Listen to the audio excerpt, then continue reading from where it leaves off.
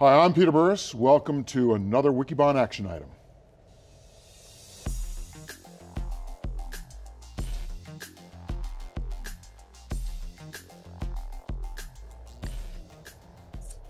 We're once again broadcasting from theCUBE's beautiful Palo Alto, California studio. And I'm joined here in the studio by George Gilbert and David Floyer. Morning. And in remote we have Jim Kobielus, David Vellante, Neil Raden, and Ralph Finos. Hi guys.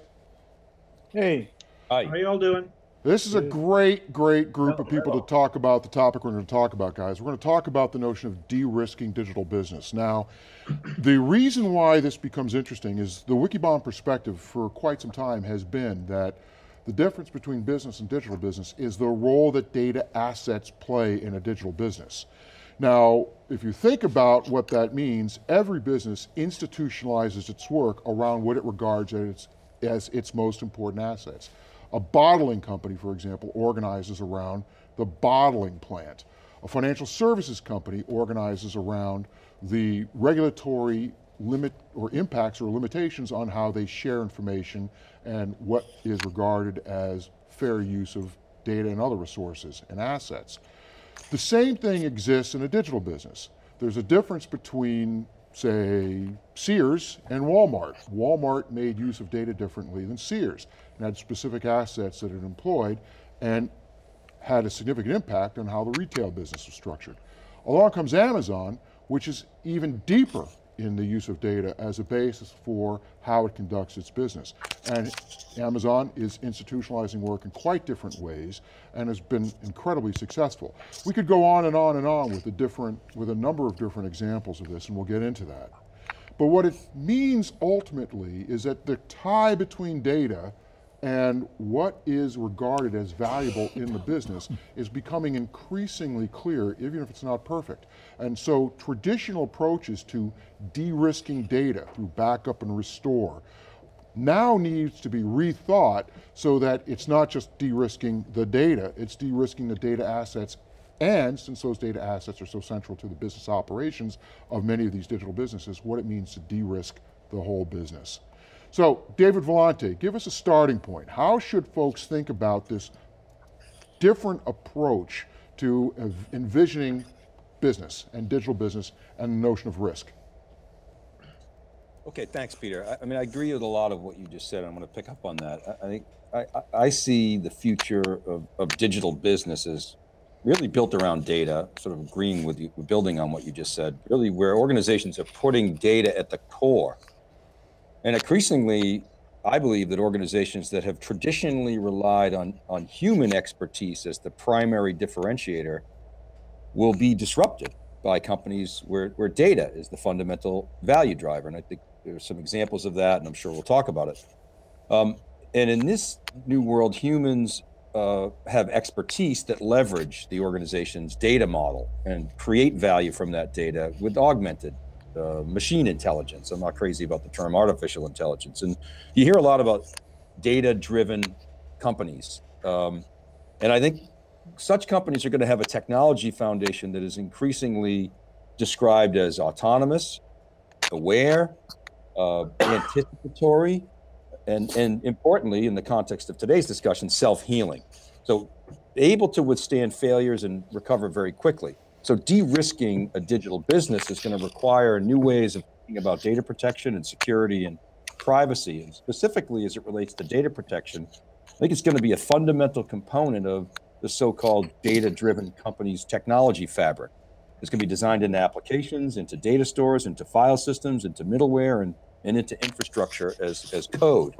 And many technology companies are going to try to attack this problem from a lot of different angles, trying to infuse machine intelligence into hardware, software, and automated processes. And the premise is that leading companies will architect their technology foundations, not as a set of remote cloud services that they're calling, but rather as a ubiquitous set of functional capabilities that largely mimic a range of human activities, including storing, backing up, and virtually instantaneous recovery from failure. So let me build on that. So what you're kind of saying, if I can summarize, and we'll get into whether or not it's human expertise or some other approach or notion of business, but you're saying that increasingly patterns in the data are going to have absolute consequential impacts on how a business ultimately behaves. We got that right? Yeah, absolutely. And how you construct that data model and provide access to that data model is going to be a fundamental determinant of success. Neil Raden, does that mean the people are no longer important? Well, no, I wouldn't say that at all. I was talking with the head of a medical school a couple of weeks ago, and he said something that really, really resonated. He said that there's many doctors who graduated at the bottom of their class as the top of their class. And I think that's true of organizations too. You know what? 20 years ago, I had the privilege of interviewing Peter Drucker for an hour. And he foresaw this 20 years ago. He said that people who run companies have traditionally had IT departments that provided operational data, but they needed to start to figure out how to get value from that data. And not only get value from that data, but get value from data outside the company, not just internal data. So he kind of saw this big data thing happening 20 years ago. Unfortunately, he had a prejudice for senior executives. You know, he never really thought about any other people in an organization except the highest people. And I think what we're talking about here is really the whole organization. I think that I have some concerns about the ability of organizations to really implement this without a lot of fumbles. I mean, it's fine to talk about the 5 digital giants, but there's a lot of companies out there that, you know, the bar isn't really that high for them to stay in business, and they just seem to get along. And I think if we're going to de-risk, we really need to help companies understand the whole process of transformation, not just the technology. Well, take us through it. What is this process of transformation that includes the role of technology, but is bigger than the role of technology? Well, it's like anything else, right? There has to be communication. There has to be some element of control. There has to be a lot of flexibility. And most importantly, I think there has to be acceptability by the people who are going to be affected by it, that it's the right thing to do. And I would say you start with assumption. I call it assumption analysis. In other words, let's all get together and figure out what our assumptions are and see if we can't line them up. Typically, IT is not good at this. So I think it's going to require the help of a lot of practitioners who can guide them. So Dave Vellante, reconcile one point that you made. I want to come back to this notion of how we're moving from businesses built on expertise and people to businesses built on expertise resident as patterns in the data or data models. Why is it that the most valuable companies in the world seem to be the ones that have the most real hardcore data scientists? Isn't that expertise in people? Yeah, it is, and it's worth. I think it's worth pointing out. Look, the stock market is volatile, but right now, the top 5 companies, Apple, Amazon, Google, Facebook, and Microsoft, in terms of market cap, account for about 3.5 trillion, and there's a big distance between them. They've clearly surpassed the big banks and the oil companies. Now, again, that could change, but I believe that it's because they are data-driven, so-called data-driven. Does that mean they don't need humans? No, but the human expertise surrounds the data, as opposed to most companies. Human expertise is at the center and the data lives in silos. And I think it's very hard to protect data and leverage data that lives in silos. Yeah, so here's where I'll take exception to that, Dave, and I want to get everybody to build on top of this just very quickly. I think that human expertise has surrounded in other businesses the buildings, or the bottling plant, or the wealth management, or the platoon. So I think that the organization of assets has always been the determining factor of how a business behaved, and we institutionalized work, in other words, where we put people, based on the business's understanding of assets. Do you disagree with that? Are we wrong in that regard? I think data scientists are an example of reinstitutionalizing work around a very core asset, in this case, data. Yeah, you're saying that the most valuable asset is shifting from some of those physical assets, the bottling plant, et cetera, to data. Yeah, we are, absolutely. All right, so David Floyer. I'd like to come in. I agree with that too. Let me give you another concrete example from the news. Cigna's acquisition of Express Scripts for $67 billion. Who the hell is Cigna, right? Connecticut General was just a sleepy life insurance company, and INA was a second-tier property and casualty company. They merged a long time ago. They got into health insurance, and suddenly, who's Express Scripts? I mean, that's a company that nobody ever even heard of. They're a pharmacy benefit manager. What is that? They're an information company, period. That's all they do. David Floyer, what does this mean from a technology standpoint? So I wanted to emphasize one thing that evolution has always taught us, that you have to be able to come from where you are. You have to be able to evolve from where you are and take the assets that you have. And the assets that people have are their current systems of record, other things like that. They must be able to evolve into the future to better utilize what those systems are. So one of the other thing I want to say. Let me give you an example, just to interrupt you, because this is a very important point. One of the primary reasons why the telecommunications companies, whom so many people believe, analysts believe, have this fundamental advantage because so much information is flowing through them, is when you're writing assets off for 30 years, that kind of locks you into an operational mode, doesn't it? Exactly. So, and the other thing I want to emphasize is that the most important thing is sources of data, not the data itself. So, for example, real-time data is very, very important.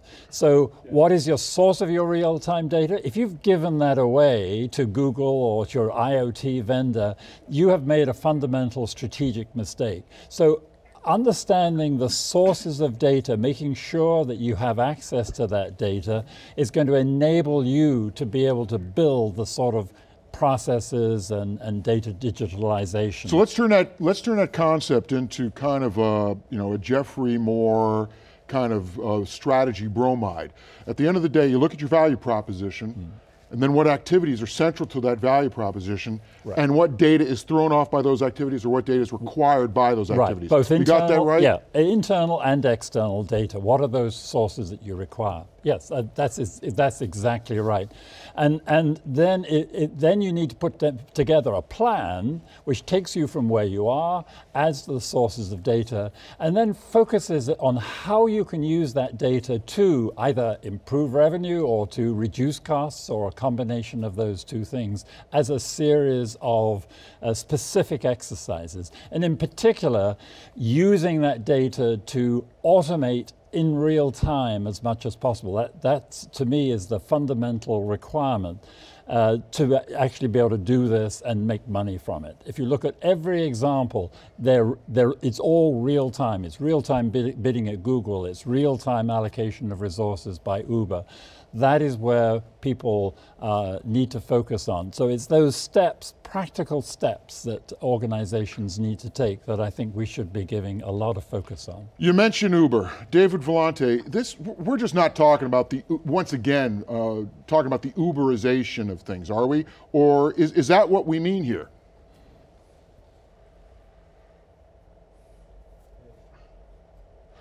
So what we'll do is we'll turn the conversation very quickly over to you, George. And there are existing today a number of different domains where we're starting to see a new emphasis on how we start pricing some of this risk. As we think about de-risking as it relates to data, give us an example of one. Well, we were talking earlier in financial services, risk itself is priced just the way time is priced in terms of what premium you'll pay in terms of interest rates. But there's also something that's softer that's come into sort of much more widely held consciousness recently, which is reputational risk, which is different from operational risk. Reputational risk is about, are you a trusted steward for data? Some of that could be personal information, and a use case that's very prominent now with the European GDPR regulation is, if I ask you as a consumer or an individual to erase my data, can you say with extreme confidence that you have? That's just one example. Well, I'll give you a specific number on that, and we've mentioned it here on Action Item before.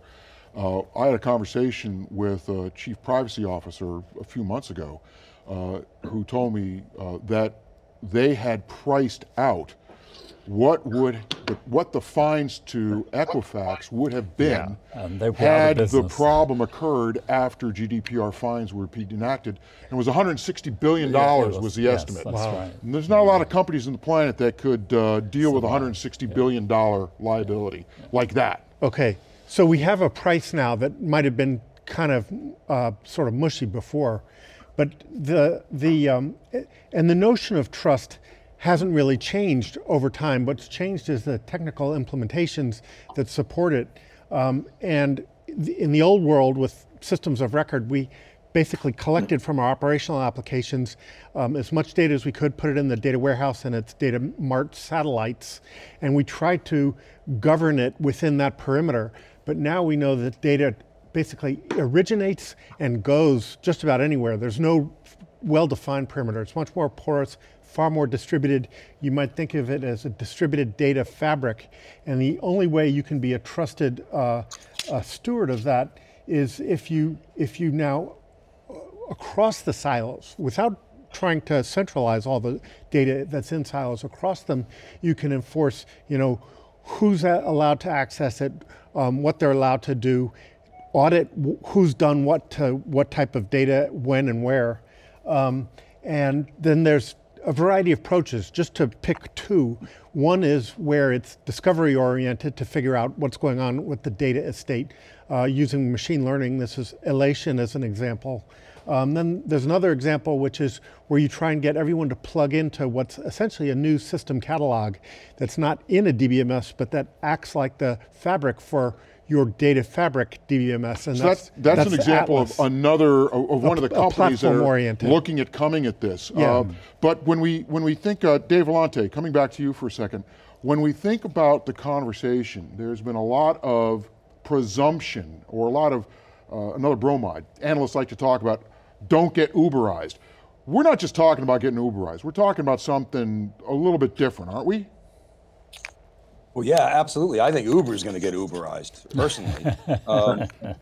And so, but I think there's a lot of evidence. I mentioned the big five, but if you look at Spotify, Waze, Airbnb, yes, Uber, yes, Twitter, Netflix, Bitcoin is an example, 23andMe. These are all examples of companies that, I go back to what I said before, of putting data at the core and building human expertise around that core to leverage that expertise. And I think it's easy to sit back, for some companies to sit back and say, well, I'm going to wait and see what happens. But to me, anyway, there's a big gap between kind of the haves and the have-nots.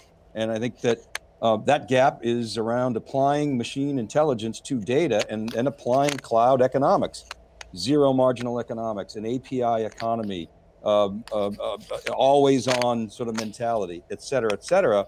And that's what the economy is, my view anyway, is going to look like in the future. So let me put out a challenge. Jim, I'm going to come to you in a second on very quickly on some of the things that start looking like data assets. But today, when we talk about data protection, we're talking about simply a whole bunch of applications and a whole bunch of devices, just spinning that data off so we have it at a third site, and then we can, and it takes some degree of time, and then if there's a catastrophe or we have, large or small, being able to restore it often in hours or days. So we're talking about an improvement on RPO and RTO. But when we talk about data assets, and I'm going to come to you in a second with that, David Floyer, but when we talk about data assets, we're talking about not only the data, the bits, we're talking about the relationships and the organization and the metadata as being a key element of that. So Jim Kobielus, just really quickly, 30 seconds. Models, what do they look like? What do the new nature of some of these assets look like? Well, the new nature of these assets are the machine learning models that are driving so many business processes right now. And so really the core assets there are the data, obviously, from which they're developed and also from which they're trained, but also very much the knowledge of the data scientists and engineers who build and tune this stuff.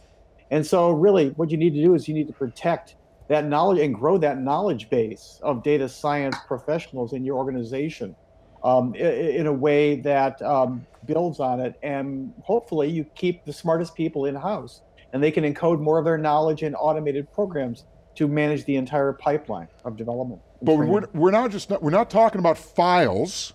We're not even talking about databases, are we, David Floyer? No, we're talking about something different. Yeah. Algorithms and models. Are today's technologies really set up to do a good job of protecting the full organization of those data assets? I would say that they're not even being thought about yet. And going back on what Jim was saying, those data scientists are the only people who understand that, in the same way as in the year 2000, the COBOL programmers were the only people who understood what was going on inside those applications. And that we as an industry have to allow organizations to be able to protect the assets inside their applications and use AI, if you like, to actually understand what is in those applications and how are they working. And I think that's an incredibly important de-risking, is ensuring that you're not dependent on a few experts who could leave at any moment, in the same way as the COBOL programmers could have left. But it's not just the data, and it's not just the metadata. Nope. It really is the data models, structures and the models and everything else. The whole way that this has been put together and the reason why, and the ability to continue to upgrade that and change that over time. So those assets are incredibly important, but at the moment there isn't a way that you can there isn't technology available for you to actually protect those assets. So if I combine what you just said with what Neil Raden was talking about, David Vellante has put forward a good vision of what's required. Neil Raden's made the observation that this is going to be much more than technology. There's a lot of change, not change management at a low level inside the IT, but business change. And the technology companies also have to step up and be able to support this. We're seeing this we're seeing a number of different vendor types start to enter into this space. Certainly the storage guys, Dell EMC are talking about doing a better job of data protection. We're seeing middleware companies, Tibco, WANDisco, talk about doing this differently. We're seeing file systems, Scality, Weka.io talk about doing this differently. Backup and restore companies, Veeam, Veritas. I mean, everybody's looking at this, and they're all coming at it. Just really quickly, David, where's the inside track at this point? For me, it is so much white space as to be unbelievable. So nobody has an inside track Nobody has yet. an inside track. Just to start with a few things. It's clear that you should keep data where it is. The cost of moving data around an organization from inside to out is crazy. So companies that keep data in place are going to have, or technologies that can keep data in place are going to have an advantage. Much greater advantage. Sure, there must be backup somewhere, but you need to keep the working copies of data where they are, because it's the real-time access. Usually it's important. So if it originates in the cloud, keep it in the cloud. If it originates in a data provider on another cloud, that's where you should keep it. If it originates on your premise, keep it where it originated Unless from. you need to combine it, but that's the new origination point. Then you're taking subsets of that data and then combining that up itself. So would be my first point. So organizations are going to need to put together what George was talking about, is this metadata of all the data, how it interconnects, how it's being used, the flow of data through the organization. It's amazing to me that when you go to an IT shop, they cannot define for you how the data flows through that data center or that organization. That's the requirement that you have to have, and AI is going to be part of that solution of looking of all of the applications and the data and telling you where it's going and how it's working together. So a second thing would be companies that are able to build or conceive of networks as data will also have an advantage. And I think I'd add a third one, companies that demonstrate, per Neil's observations, a real understanding of the unbelievable change that's required. You can't just say, oh, Facebook wants this, therefore everybody's going to want it. There's going to be a lot of push marketing that goes on the technology side. All right, so let's get to some action items. David Vellante, I'll start with you. Action item. Well, the future is going to be one where systems see, they talk, they sense, they recognize, they control, they optimize. It may be tempting to say, you know what, I'm going to wait. I'm going to sit back and wait to figure out how I'm going to close that machine intelligence gap. I think that's a mistake. I think you have to start now, and you have to start with your data model. George Gilbert, action item. I think you have to keep in mind the guardrails related to governance and trust when you're building out applications on this sort of new data fabric. And you can take the approach of a platform-oriented one where you're plugging into an API like Apache Atlas that Hortonworks is driving, or a discovery-oriented one, as David was talking about, which would be something like Elation using machine learning. But if, let's say, the use case starts out as an IoT, edge analytics, and cloud inferencing, that data science pipeline itself has to now be part of this fabric, including the output of the design time, meaning the models themselves. They can be managed. Excellent. Jim Kobielus, you've been pretty quiet, but I know you got a lot to offer. Action item, Jim. I'll be very brief. What you need to do is protect your data science knowledge base. That's the way to de-risk this entire process. And that involves more than just a data catalog. You need a data science expertise registry within your distributed value chain. And you need to manage that as a very human asset that needs to grow. That is your #1 asset going forward. Ralph Finos, you've also been pretty quiet. Action item, Ralph. Yeah, I think you got to be careful about what you're trying to get done. And it depends on your industry, whether it's finance or whether it's the entertainment business. There are different requirements about data in those different environments, and you need to be cautious about that. And you need leadership on the executive business side of things. The last thing in the world you want to do is depend on data scientists to figure this stuff out. And I'll give you the second to last answer or action item. Neil Raden, action item. I think there's been a lot of progress lately in creating tools for data scientists to be more efficient, and they need to be because the big digital giants are draining them from other companies. So that's very encouraging. But in general, I think becoming a data-driven or digital transformation company for most companies is a big job, and I think they need to do it in piece parts, because if they try to do it all at once, they're going to be in trouble. All right, so that's great conversation, guys. Oh, David Floyer, action item. David's looking at me saying, what about me? David Floyer, action item. Ignore him. So my action item comes from an Irish proverb, which if you ask the directions, they will always answer you, I wouldn't start from here. So the action item that I have is, if somebody is coming in saying you have to redo all of your applications and rewrite them from scratch and start in a completely different direction, that is going to be a 20-year job and you're not going to ever get it done. So you have to start from what you have, the digital assets that you have, and you have to focus on improving those with additional applications, additional data, using that as the foundation for how you build that business with a clear long-term view. And if you look at some of the examples that were given early, particularly in the insurance industries, that's what they did.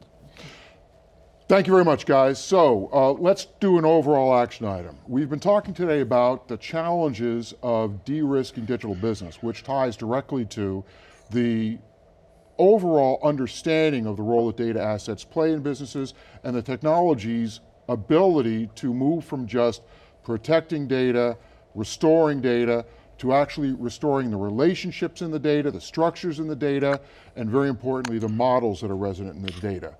This is going to be a significant journey. There's clear evidence that this is driving new valuation within the business. Folks talk about data as the new oil.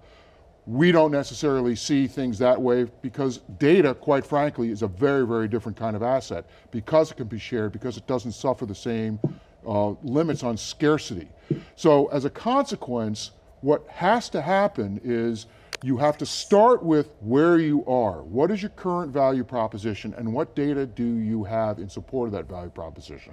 And then whiteboard it, clean slate it, and say, what data would we like to have in support of the activities that we perform? Figure out what those gaps are, find ways to get access to that data through piecemeal, piece part investments that provide a roadmap of priorities looking forward.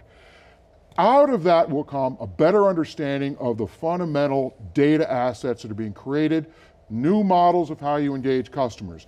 new models of how operations works in a shop floor, new models of how financial services are being employed and utilized, and use that as a basis for then starting to put forward plans for bringing technologies in that are capable of not just supporting the data and protecting the data, but protecting the overall organization of data in the form of these models, in the form of these relationships, so that the business can, as it creates these, as it throws off these new assets, treat them as the special resource that the business requires.